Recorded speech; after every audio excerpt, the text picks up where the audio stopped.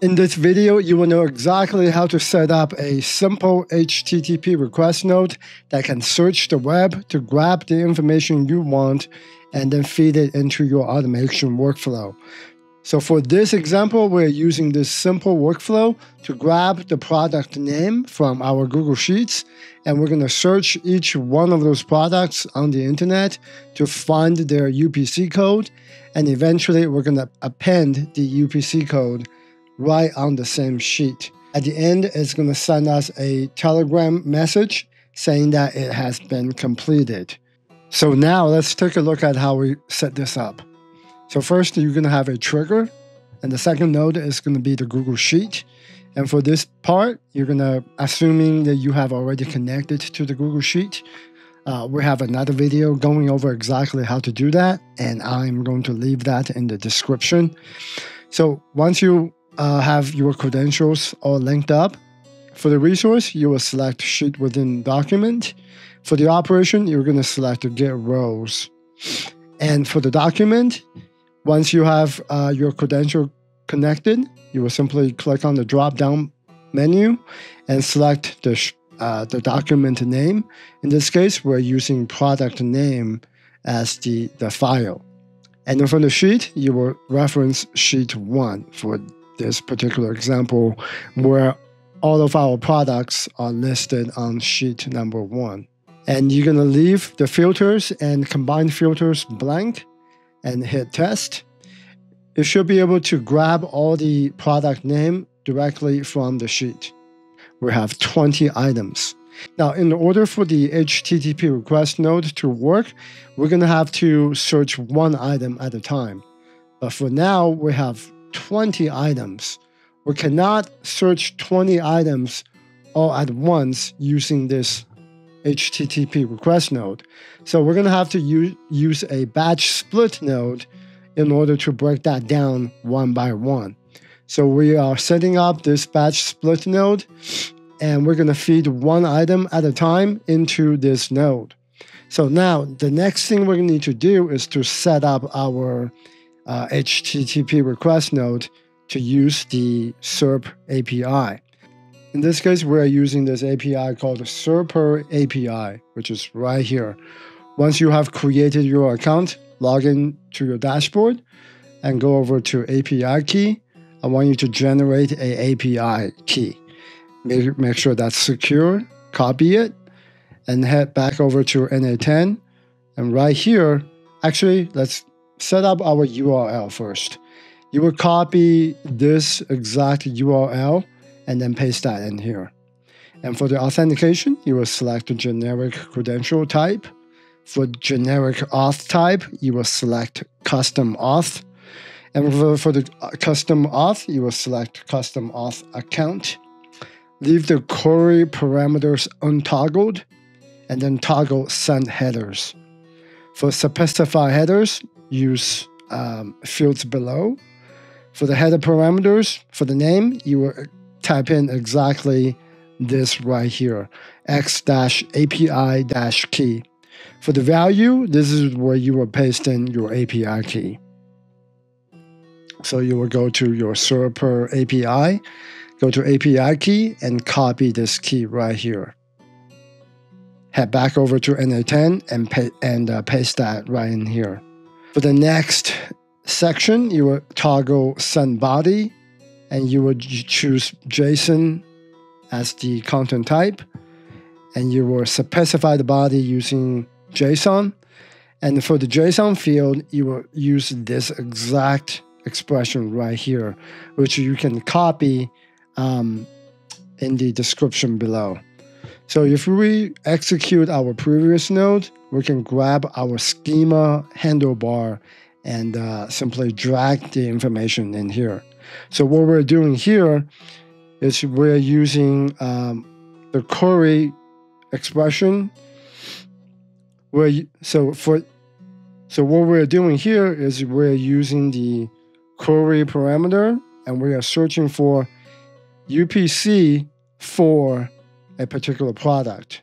And all we have to do is drag in the name of the product from our batch split node, which is right here. We can click on the schema handlebar for the product name and then drag that in here.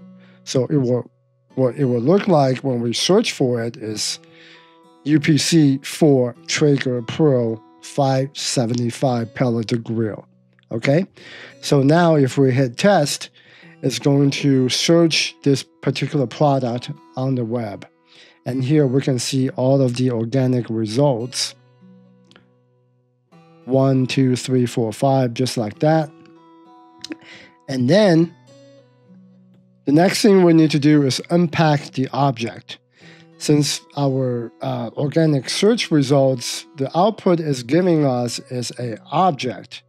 And what we need to do is unpack the object. And you can use a code node, which you can screenshot this or just copy and paste to this particular code. It's going to convert the object into a JSON file. Just like that. We have 10 items. And in the next node, we're going to combine all of the SERPs into one item. So you can use this code right here, which you can find it in the description below. So what we want to do is to feed all of the SERP information inside this one item and feed that into a AI agent. In this case, we have a UPC finding agent where we're using GPT-4o, and here is the exact prompt. What we're saying is, based on the search results right here, which we have combined all of it into one item, and then all of the links, please find the UPC code for this particular item. Basically, the prompt is go through each search results and review the title and snippets for a common 12-digit UPC code. And this is exactly what I want. I only want the UPC code and the exact product name. And all I want is the UPC code from the output.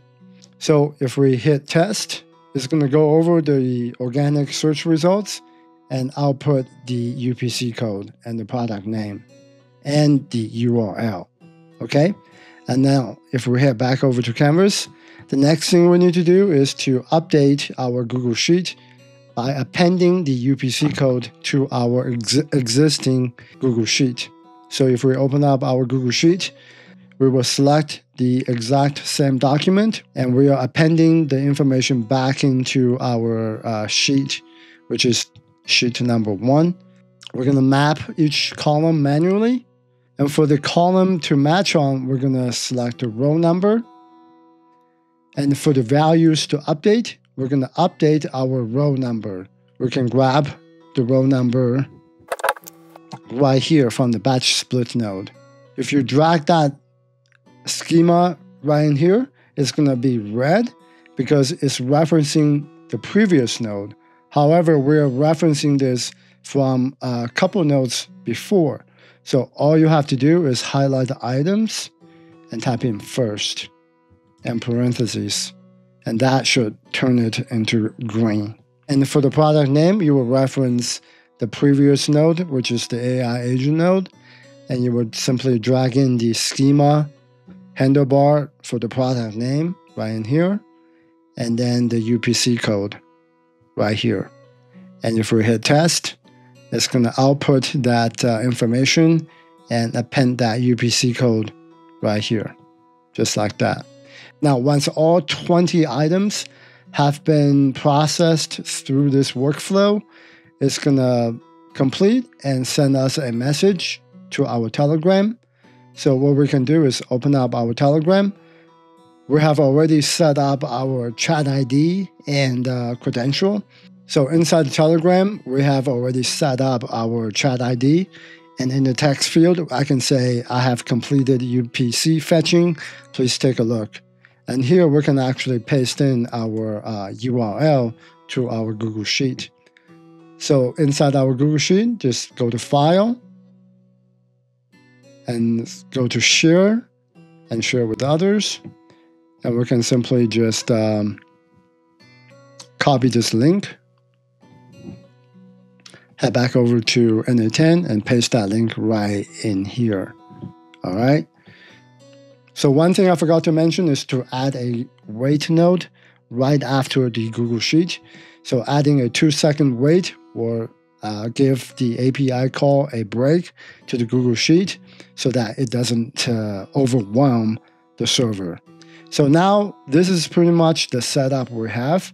So if we hit test workflow, we should be able to see this entire process. It's going to grab the data from the Google Sheet, grab the UPC code, and append that to the Google Sheet, just like that. And now the UPC fetching has complete, and it also sent us a Telegram message saying that, hey, it's completed. You can look at it right here. And now you can see that the UPC code have been added to the Google Sheet. And now you can use this workflow to find affiliate links or using the UPC codes to find the product, find the pricing information, and you can use this workflow to do exactly that. Now, if you want to use this workflow to grab affiliate links, please watch this one next.